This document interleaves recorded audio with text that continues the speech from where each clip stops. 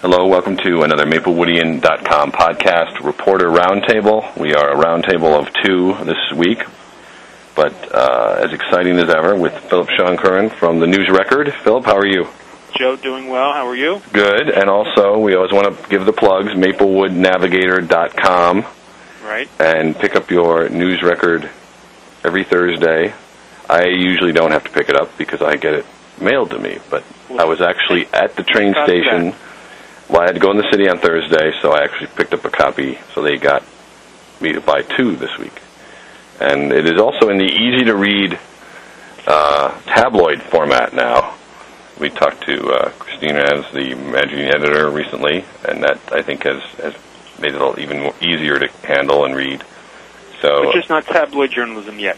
No, the tabloid, I use that phrase because I used to work at editor and publisher, and in the newspaper parlance, the phrase tabloid is strictly for the way that it's formatted, like an opening of a book, as opposed to the traditional newspaper. And unfortunately, some of the newspapers like the New York Post have given tabloid a bad name, but News Record brings it back to a good name. But let's start talking about a lot of things. Before we went on here, we were going over some issues. I think, to me, the one thing I was following this week was the Tuesday elections, which Kathy Leventhal and Jerry Ryan, who are running for re-election, ran unopposed in the Democratic primary, and of course Barack Obama ran unopposed, essentially, so people might not have cared to vote for those candidates, even if they liked them, and of course they all won that primary. But we did have two interesting races. One was the 10th congressional seat, which had 6 candidates running, including Donald Payne Jr., who ran and won to replace his father, passed away in March, and Ron C. Rice, son of State Senator Ron Rice, who did not win, but had a stronger showing among the challengers. And, of course, Mayor DeLuca endorsed him. What did you find in that race? I mean, I always joked that a lot of people might have, I wonder how many people thought they were voting for Donald Payne Sr., and there really wasn't much of a fight there, although he had a lot of candidates. And it is Maplewood's congressional seat that had really been locked up by Payne for, several decades.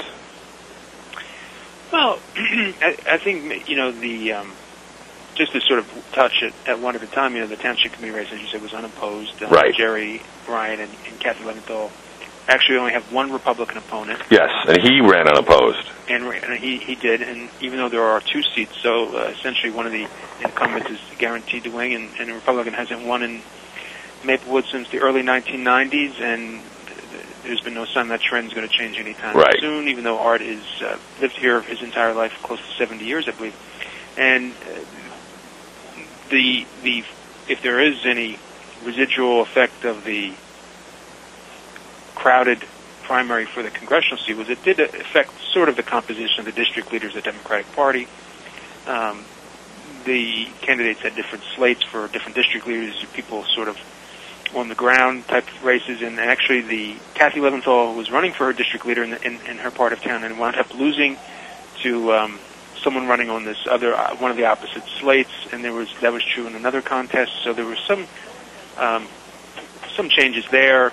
Right, and we spoke with Ian Grobman this week about the district Democratic committee that essentially votes on who to endorse and does other work for the party in Maplewood.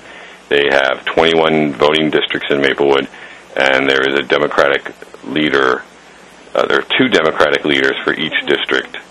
And oddly, the rule or the policy has been a man and a woman in each one, which is kind of interesting. But to your point, for people who don't know, Kathy Leventhal was also a district leader, as is Vic DeLuca and Ian Grodman. And I know Kathy lost her seat, and another veteran district leader, Marion Rabb, who is also, I know her as a Tuscan parent, she lost by 1 vote. And Ian Grodman himself was challenged pretty severely, he told me, and apparently he kept his seat, and I believe DeLuca also kept his seat. Yeah, actually, it was in that case, the mayor was running with his wife, Janie, and actually he beat his wife by 1 vote for that district leader's seat. So He was running. What do you mean running with her? They were both running for the two It's a seats. man and a woman for each district, and they were running on the same little. So they are both. They are the district leaders for their district. Correct. Interesting. In that area of town. I didn't know that. They both live on Lexington Avenue. Has she been Has she been a district leader before this, or was this her first? I want to say I'm not without being 100% sure. I just want to say yes. She actually he got 72 votes to her 71. So very interesting. But yeah, to see Kathy Leventhal basically win unopposed for her township committee seat, right. And I'm looking at the votes. She actually got about 52 more votes than Jerry Ryan, and there were 19 write-in votes, which is always interesting. But for her to win pretty decisively, even unopposed, and then lose the district leader seat, that's kind of interesting. Odd. Yeah, but nothing is unusual nowadays. But that shouldn't really seem to affect. I mean, is that any comment on her situation, or? It's hard to say. I mean, yeah. she's actually running for her fourth consecutive term. Right. And she's been there now for this is her 9th year, and she's going for another 3. So she's actually turning out to be one of the longest-serving members of the governing body, at least in recent memory. Yes. So we'll see.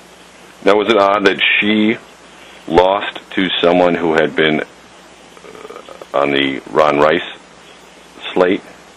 Again, without having and then covered, the mayor was supporting Rice.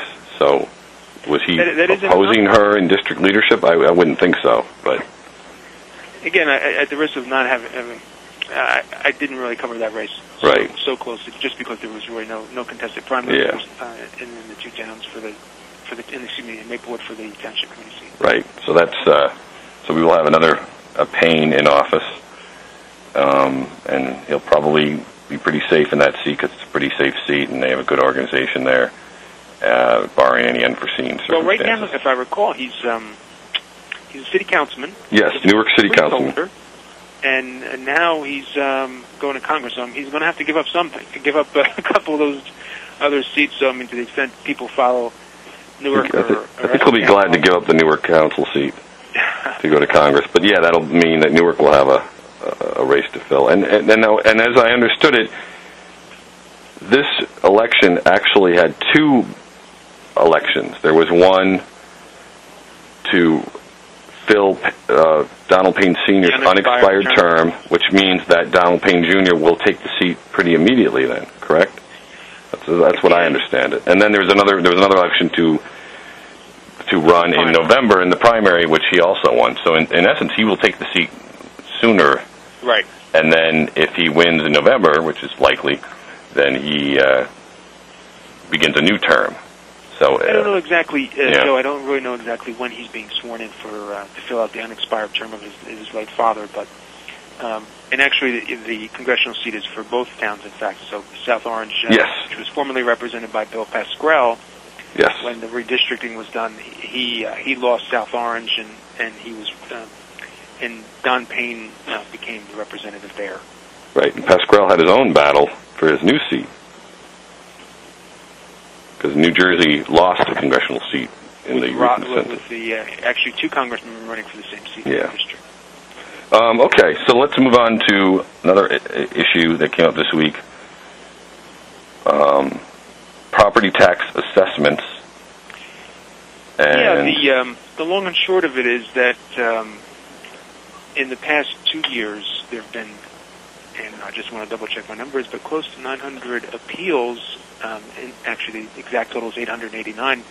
That's just with the county tax board. So people who have larger assessments, like the country club, they can appeal directly to the county tax court. But anyway, but even, for the most part, you have residents who are appealing their tax bills, and to the tune of close to 900 of them in this year and last year combined.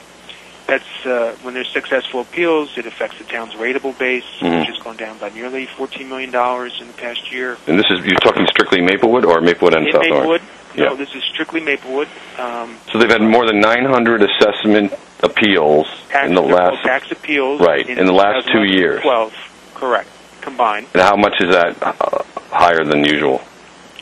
I don't know. I wouldn't be able to say off the top of my head what's an average number of appeals in a given year, but it is on the increase. This year was just astronomically high. Astronomically. And we'll advise people you are going to have a story on this coming up, so we want to make sure everyone tunes back into Maplewood Navigator, and we will link to it when it comes up.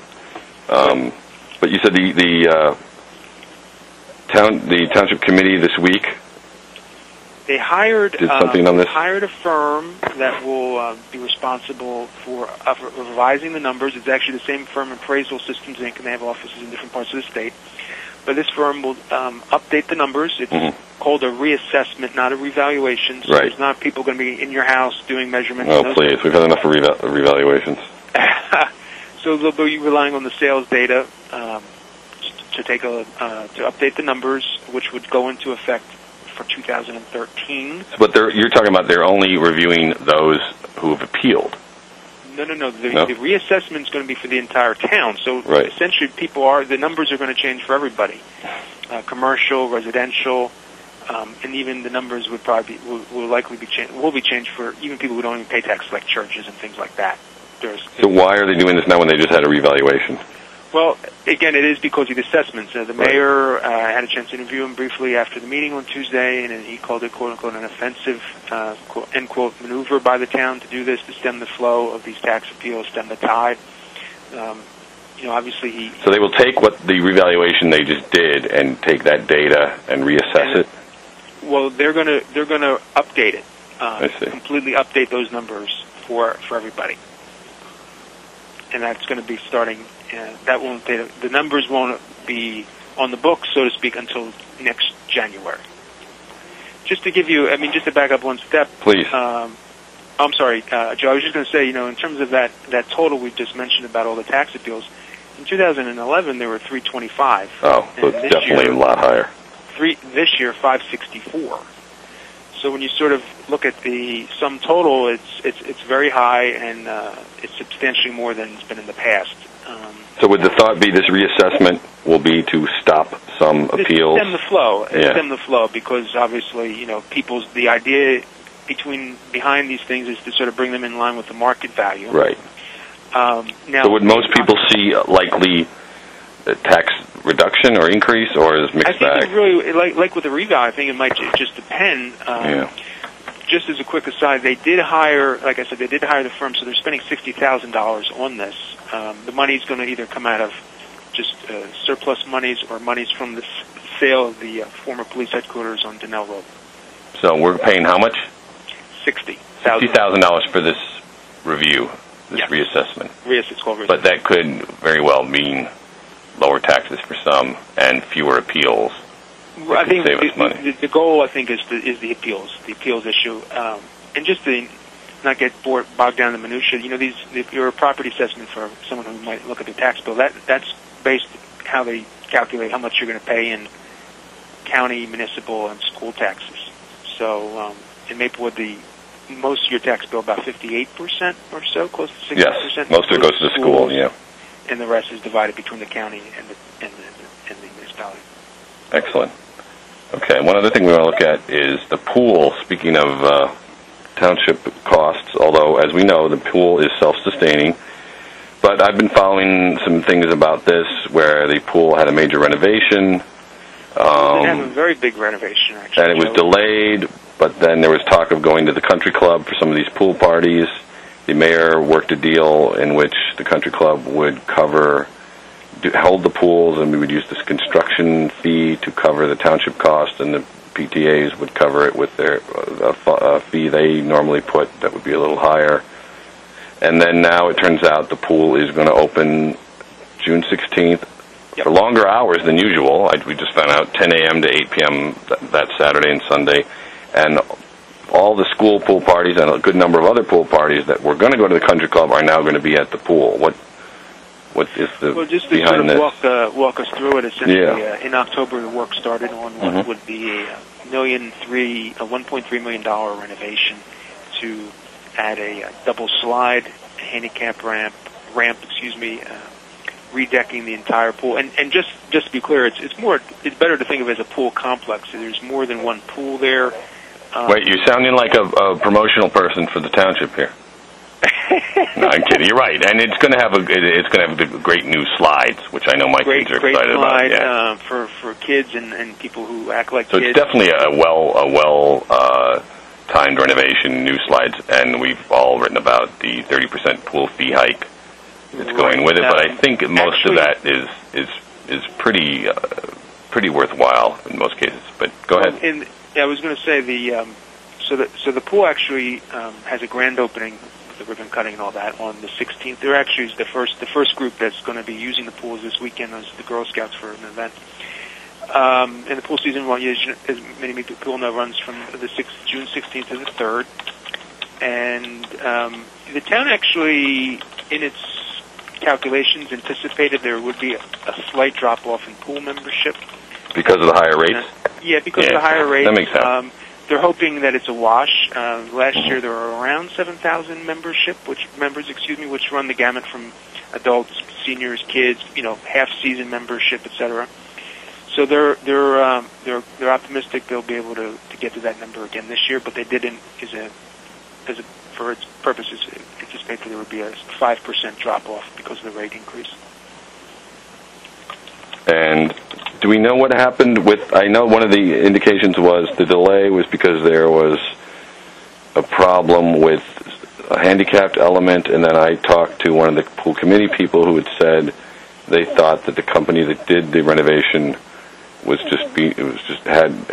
was supposed to have it by a certain time in April, and they were delayed. Do we know what happened to speed things up? I'd have to follow up. To be honest, Joe, I'd have to follow up with that. My understanding initially that the project kind of went that it went through. There was a mild winter, so that shouldn't have been an issue. But I can definitely. Yeah. I was going to follow up. We're planning to have a story coming out this week. Ah, very good. So, but we'll try to get to the bottom of that. Okay, and then reminder: we're talking to Philip Sean-Kern of the News Record and MaplewoodNavigator.com. We'll just go into another quick item. Is that the meetings are going to be held out of town hall. Right.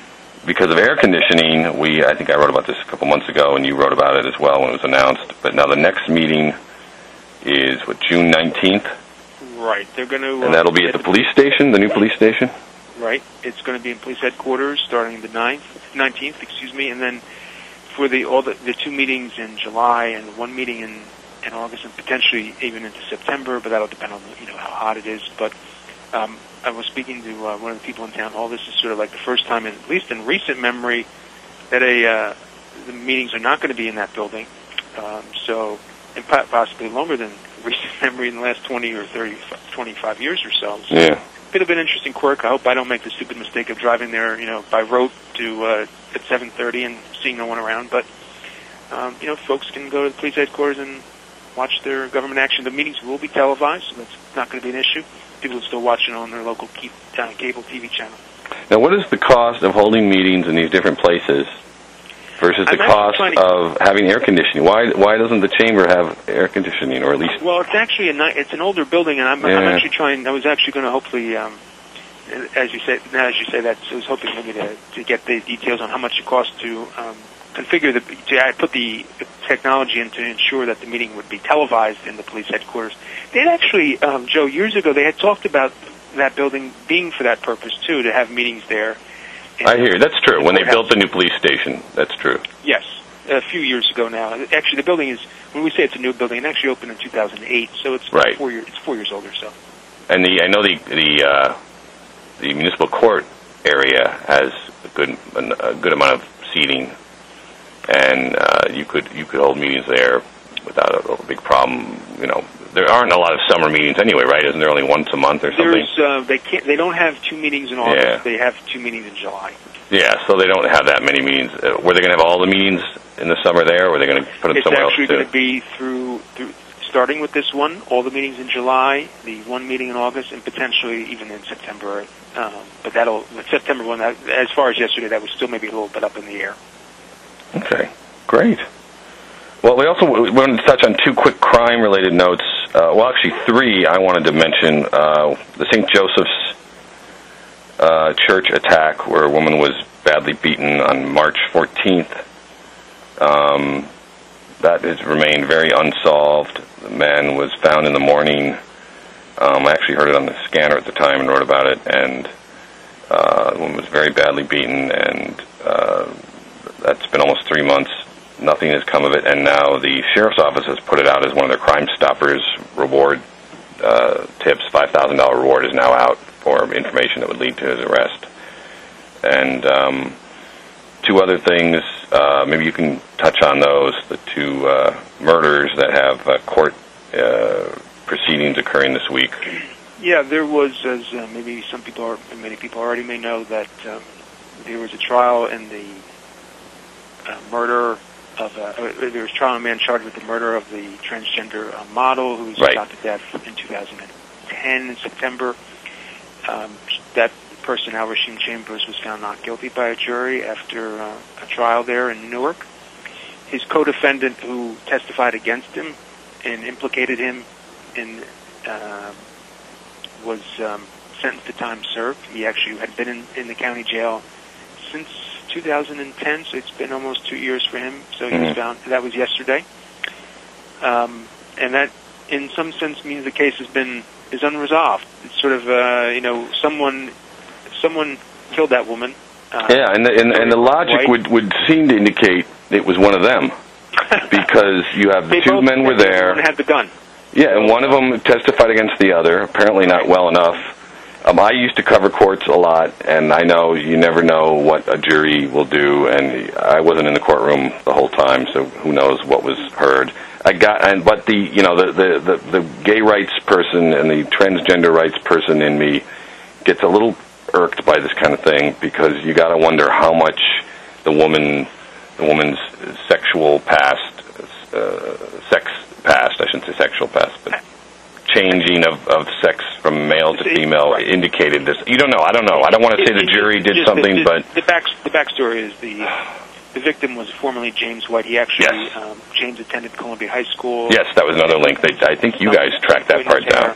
That was a great link. At some point in his life, he had a sex change operation in Asia, and then became Victoria Carmen White, and the tragedy of it is that Victoria Carmen White met these two guys. They were at a club in Newark, and then came back. Not Newark, Irvington. Came back to a cousin's apartment in Maplewood on Jacoby, right? And was shot and killed in September of 2010. Basically, just the trial was that the two defendants essentially implicated each other. Implicated the other. The defendant testified. So did the Marquise Foster, who was the co-defendant. So, in some sense, there's been no resolution of the case, and there won't be, since there's no double jeopardy. Yeah, I don't know. It's just something doesn't smell right in this case, because unless one of them knew of someone else who had killed her, but that's the jury system. And then the other case.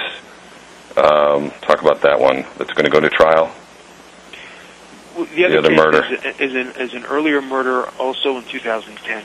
Right. On Henry Street. It was Henry Place. Henry Place. The defendant in that case actually pleaded guilty. His name is John Staton. The backstory to this is that he and the victim met through what's been described as a telephonic chat room. They had sex. The victim was a man. They had sex at the victim's apartment there on Henry. He killed, John Staton killed, and has pleaded guilty to killing the victim. He put a bag over his head and hit him with an iron. And then while he was dying there in the apartment, Staton fled with the guy's car, the victim's car, took some other property. And there were plea talks going on, and essentially he took a deal that calls for him to receive an 18-year prison sentence. That's later this month. He's done time in the county jail already, so he'll get credit for some time served since 2010. But essentially, he's going away for a long time. Very sad, but at least people are being caught, if not always convicted. But that is the jury system. That is the crime investigation. In case people are interested in the Dwayne Flarney case, that case is still pending. I'm not aware of any developments. I'll obviously be checking on that, but he's the guy who Right killed the grandmother and the father. Apparently, it looks to be an adopted. Yeah, that was another interesting piece that came out. That was on which street? I don't recall off the top of my head, but essentially that was right around as the St. Joe's attack you mentioned, referenced a little earlier. That case is pending grand jury, and I'll double check. But what's really interesting, Joe, is a quick final point on this. Sure. The lawyer who represented Alfred C. Chambers, who was just found not guilty of the trial, is also representing Dwayne Flourney. Interesting. So it's kind of interesting. We sort of noted that when I would speak to him in the courtroom for this other case in the Victoria Carmen White homicide, he kind of mentioned that to me. So he knows his territory. And another thing we should say, in all these cases, I don't think there is no indication in each of these three murder cases of any kind of danger in Maplewood. These are all people who knew the victims, knew their killers, or alleged killers, and in several cases from out of town. So it isn't as though this is any reflection on Maplewood being dangerous because of these situations. They all indicate that they were crimes related to people who knew other people and would not be any kind of threat to the general public or any indication of a danger level growing in Maplewood. So that's important to note. And I think that'll do it. So thank you, Philip. Sean Kern of the News Record, MaplewoodNavigator.com. I feel without Mary here, Joe. I feel without Mary. Listen, we put out the word to Patch. They're, I guess, still trying to fill her shoes, which is very difficult. Mary Mann is now an editor. So she's joining the other side, as it were, from us reporters. Although I guess I'm an editor too on this site. But yeah, she's doing great things at Patch in Union County, and an associate editor. And I think Patch here is doing good coverage and trying to nail down some permanent changes as happens. But we'll keep talking, and maybe we can get some other voices from other news outlets along with. But we appreciate you guys being with us, and the News Record still doing great work. And again, at MaplewoodNavigator.com. And are you on Twitter? I believe I'm not personally, but I believe I'd have to double check, because I hate to sound like I'm a dinosaur still in the print media world, but I'd have to double check. But I know they're on there because I do follow them. So if people go to Maplewood Navigator or News Record, they can. I think it's News Record. If you put News Record into the Twitter machine, it'll pop out the way to follow, because I do follow them. So that's very good. Thanks again, Philip, and everyone. Keep reading the News Record. Keep reading Maplewoodian.com, and we'll be back again probably in a week or so. So thanks again, Philip. Joe. Bye-bye.